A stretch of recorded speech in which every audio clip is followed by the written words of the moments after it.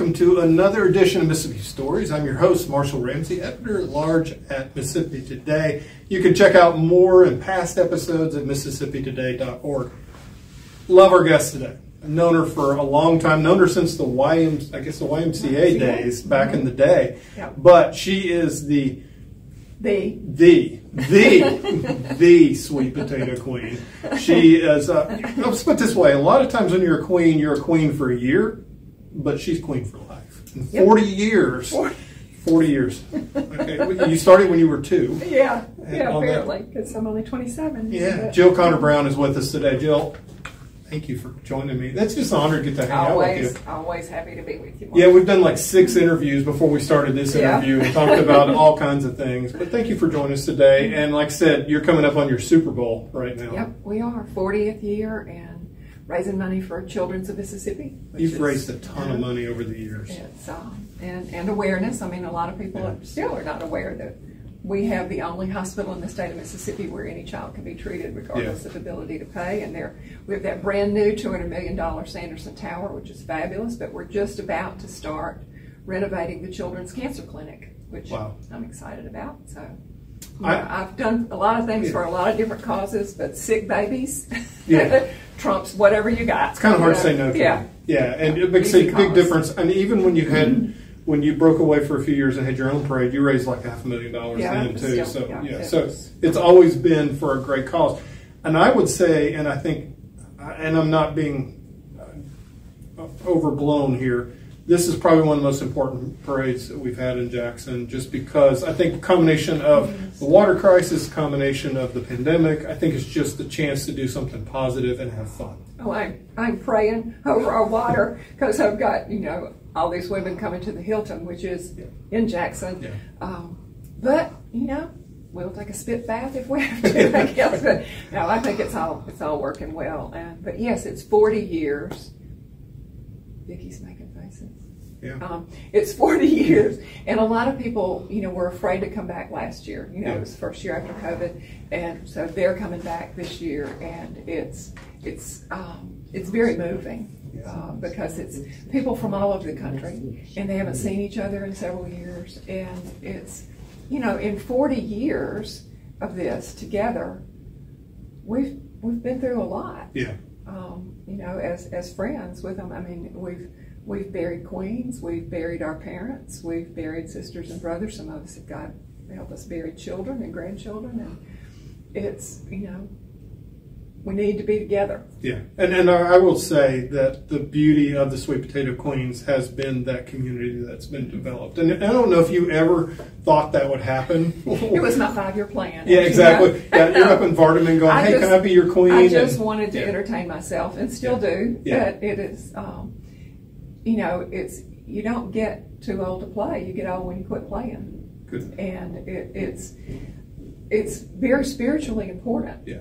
I believe in the dressing up funny and acting stupid, and we do know it's stupid, makes it possible to step outside yourself for a little while, become somebody else for a little while that doesn't have a worthless ex-husband or a child in therapy or breast cancer, whatever it is that you're dealing with, and it makes you a little bit stronger spiritually to go back and tote that load when you have to. The load will be there when you go back. Yeah, we definitely learned during the pandemic that we need people. Yes. And we need each other. And so Malcolm is, we just marvel at it that, we're still standing. And after 40 years, I can remember, because I'm 70 this year, and I think about it, I go, how long? Oh, Lord, how long? And I remember in the early days working on the float, and one of my queens, Cynthia Spegans, just laughed and said, we'll probably still be doing this when we're 40. I said, 40, it was so old.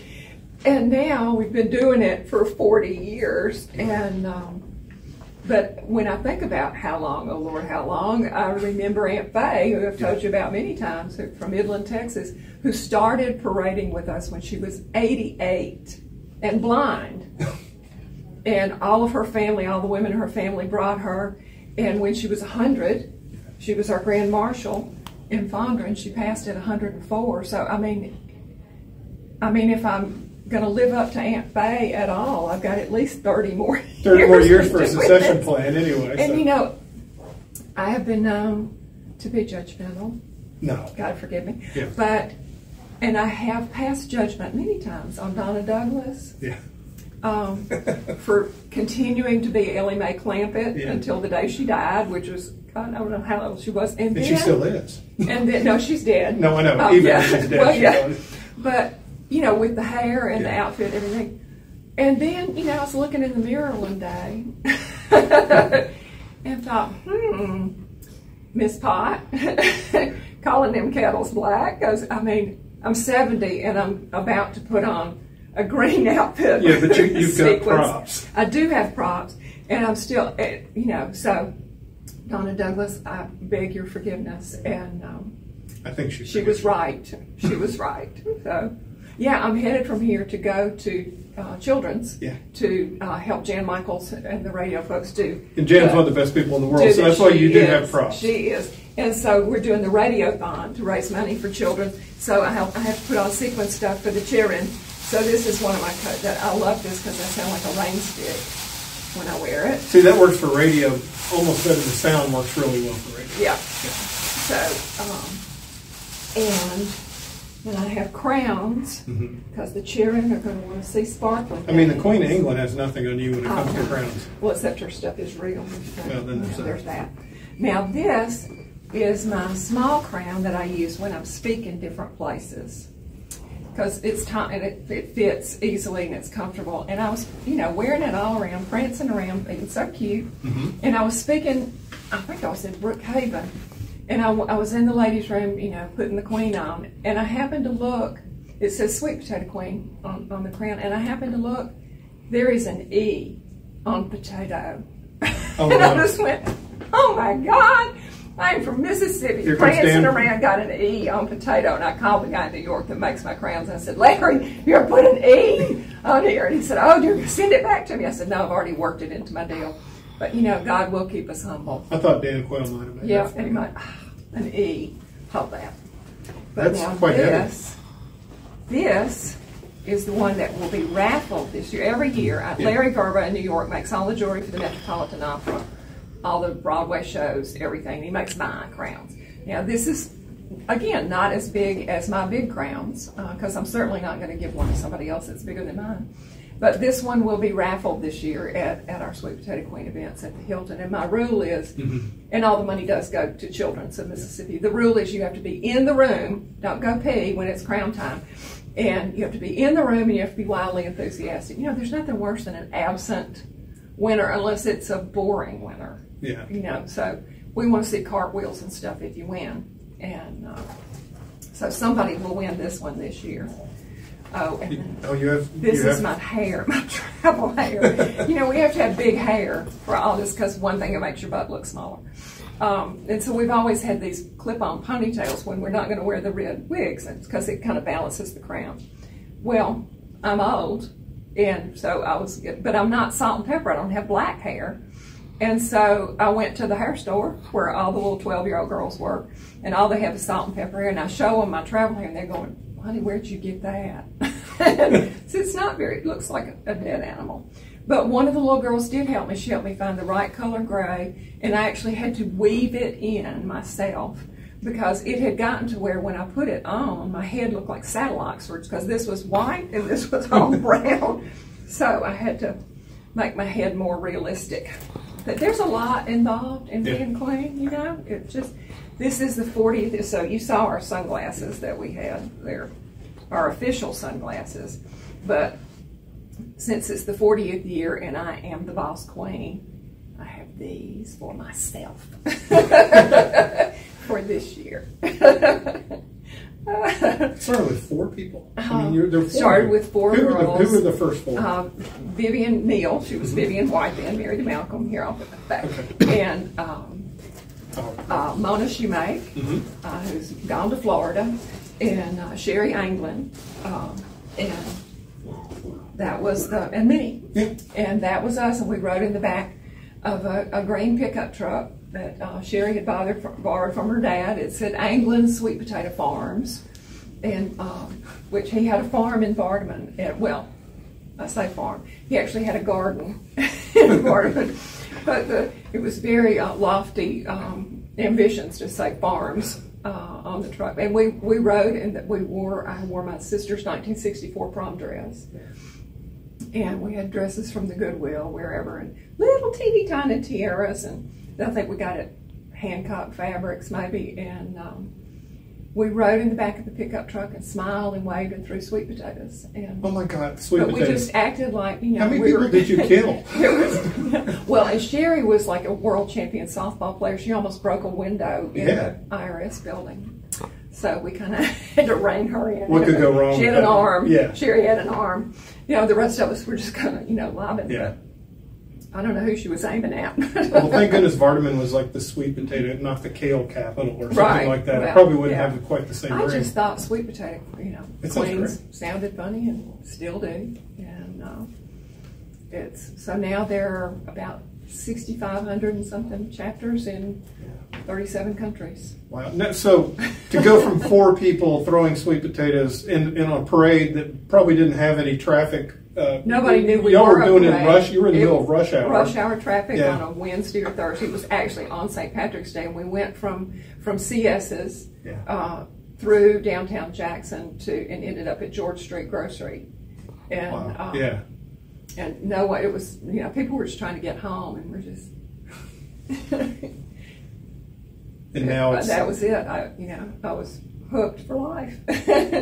How did it go from 4 people throwing sweet potatoes in the middle of rush hour traffic to being a worldwide phenomenon? Was when you got the books? It grew every year, organically. But the first book came out in '99. Organic sweet potatoes. Yes. And, and it came out in January, so we did see an uptick in March of '99, But I remember looking out in the crowd and seeing somebody holding a sign saying, "North Dakota loves the sweet potato queens." And we just went, wow, somebody took time off work and bought a plane ticket from North Dakota.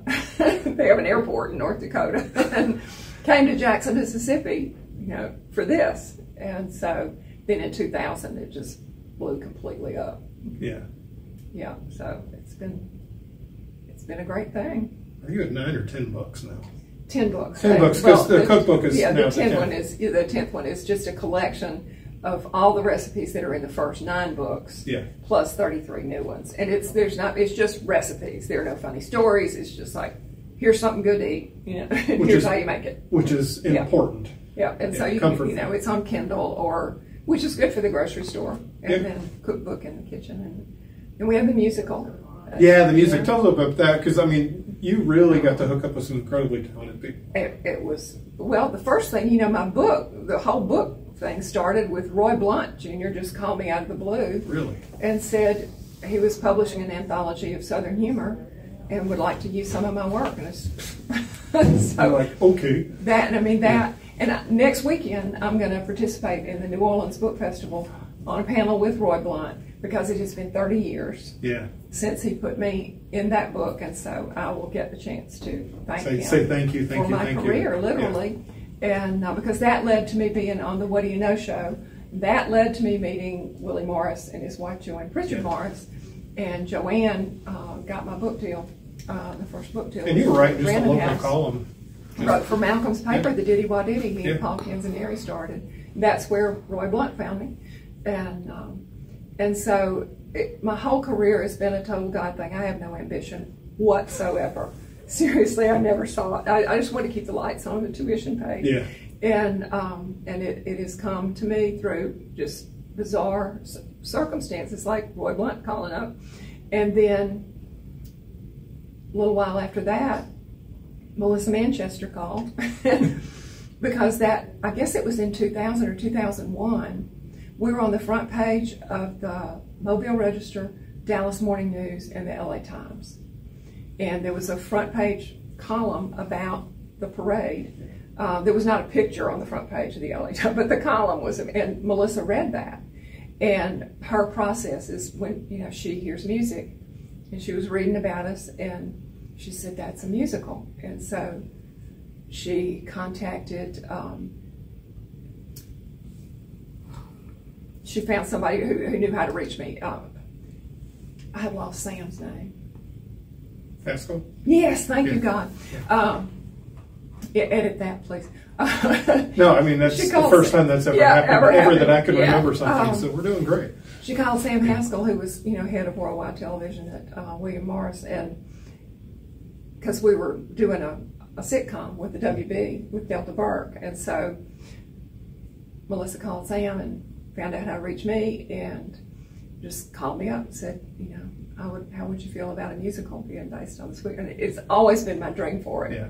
I love a musical, and more than anything, I didn't care about the TV thing. I was glad that didn't work out because it was horrible, but the musical. So Melissa wrote the music, Sharon Vaughn wrote the lyrics. Sharon's first #1 song was My Heroes Have Always Been Cowboys. She's the most prolific songwriter that you don't know who she is. Yeah. I mean, she's half of every song you've ever liked, Sharon wrote it. And Rupert Holmes wrote the book. And Rupert, I mean, a lot of people know him from the Pina Colada song, which is actually called Escape. Escape, which something I learned at age 55. It's like, yeah. oh, okay, I always thought it was a Pina Colada song. But he is one of the most prolific writers. Brilliant, beyond description. Even adapted Time to Kill, thankfully not into a musical. That would have been awkward. But he is so good. And so charming. Yeah. And so he has a new book out about how to kill your employer. So I'm, excited about the musical. It's really a fun, happy show. How could it be otherwise? And, COVID has, put a hitch in that, because the way live theaters book their properties, their seasons a year or two in advance. And so it's the same thing happened with movies. Yeah. A friend of mine that makes movies said, he's ready to make a movie, but everybody has got 2 or 3 contracts they got to fulfill because nothing could get made during COVID. So we're waiting for Sweet Potato Queens to take off in theaters around the country, but we need it more than ever because it's so happy. It's such a happy. Yeah, I was going to say right now, like I said, it seems like everybody's yelling at each other on social media. People are fussy on the news, whatever. This is a time when we truly need humor. Well, we just did it last year in the summer in West Wego, outside of New Orleans, and the great thing was the girl that was cast as me and grew up in my church singing. Oh, wow. Has the most incredible voice you ever heard, and she's black. And nice. So it was right around the time of the Little Mermaid controversy. And I'm going, okay, get over yourself. This is, first of all, a cartoon of a non-existent mythical creature. I know. And I said, I am thrilled beyond words that Crystal Jim is playing me in this musical, because for once in my life, I will be able to sing like an angel. And she was fantastic. I can get chills thinking about her singing. And you're like, at the end of the day, I'm the one that has to worry about it, and I'm thrilled. I'm thrilled. I'm thrilled. So it was great. Well, Jill, I literally could talk to you for like 6 months. I always love talking to you. And I would tell everybody, the thing about Jill is Jill will be sitting there and I'll write something on Facebook and Jill can read through it and see that I need a pep talk, right? And I'll get a message from her that gives me some encouragement. You're very good about that. And I just wanted to say thank you that you've given me a gift over the years, and I'm just so glad that you're my friend. And just a beggar trying to show another beggar where I found bread. Yeah, well, thank you. I appreciate that. Go ahead and let folks know how they can obviously find out more about Sweet Potato Queens and about you. SweetPotatoQueens.com, and I'm all over Facebook, either as a friend or Jill Connor Browne author, or the official page of the world famous Sweet Potato Queens. Jill, this has been great. I think my actual phone number's on the website. Yeah, give her a call. Easy to find. She wants to hear from you. If you can't find me, you ain't looking. You ain't looking hard. And also, too, she's got a really cool van. Yeah, you can see me coming from space. Yeah, pretty much. Thank you. Well, I tell you what, hey, thanks for watching. Like I said, you can go to MississippiToday.org and find past episodes. One thing we have to say. We have to say. This is important. This is that right now we are in the middle of the Paddy Peck Honda Doodah Day new car giveaway, and 100% of the money does go to Children's Hospital. You can go to friendsofchildrens.org and get a ticket. And so we draw 10 keys out in front of the parade. time. And so on Friday, the 24th, before the parade, day before the parade at Hallamow's at 5:30, the 10 key winners will try their keys on the treasure box, and someone will win a brand new car. And all of the money does go this year to the renovation project at Children's Cancer Clinic. So get your tickets. That's fantastic. And cars are expensive now, so it's a bargain. And Hondas you can drive forever, as we know. Yeah, exactly, exactly. And once again, thanks again for watching MississippiToday.org. You can see some past episodes, and we'll see you next time. Thank you for watching this episode of Mississippi Stories. Make sure to subscribe to the Mississippi Today YouTube channel and click the bell to be notified every time a new video uploads.